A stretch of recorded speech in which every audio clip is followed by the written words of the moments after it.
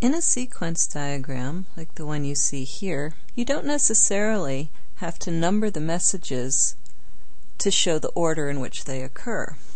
You can number them if you want to, and some UML tools do that automatically, but because in a sequence diagram we have the vertical axis representing time, earlier at the top of the screen and then later as you move down the screen, it's clear that a message that's higher up on the screen is going to be earlier than one that's a little lower down. So in this example, get grades is higher than get security clearance, so we know that get grades happens first. You don't need to number this one number 1 and this one number 2, and so on.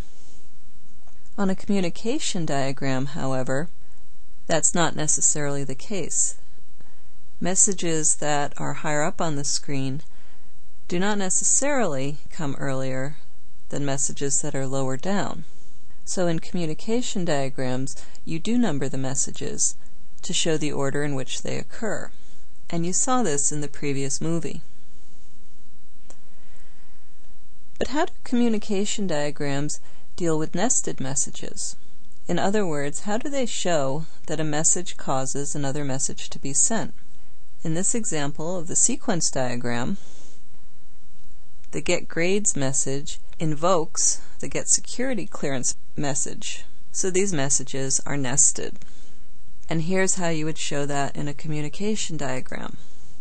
You do it with the numbering. Get grades causes the registrar system to send the message get security clearance. So instead of numbering this number 1 and this number 2 to show that this is a nested message, we use number 1 for the initial message and then number 1.1 for the message that's nested within it. And if there were further messages being invoked, we would continue that numbering system, 1.2, 1.3, and so on. So just to get a look at that, here we have 4 different objects, and we have associations already drawn between the objects that can communicate with each other. So you see that object 1 can only interact with object 2, and these 3 objects, 2, 3, and 4, can all interact with each other. So if object 1 sends a message to object 2, we'll just call it message A for this example, that would be message number 1. And if that message invokes a message from object 2 to object 3, we'll call that one message B. You see here we have that numbering that shows that this is a nested message, 1.1. And if that causes object 3 to send a message to object 4,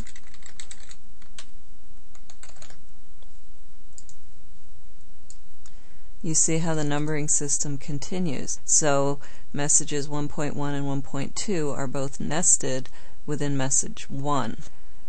That's great for when you've got one set of nested messages. So how do you deal with it if you want to show messages that aren't nested within that sort of hierarchy? Let's see, we're up to message D, and we're going to start a new group here. So this will start off with message 2. You see we have the number 2 here. Message D is message number 2, so that it's separate from message 1 and the messages that are nested within message 1. And so if message D causes object 2 to send a message to object 4, then we would continue the same numbering system.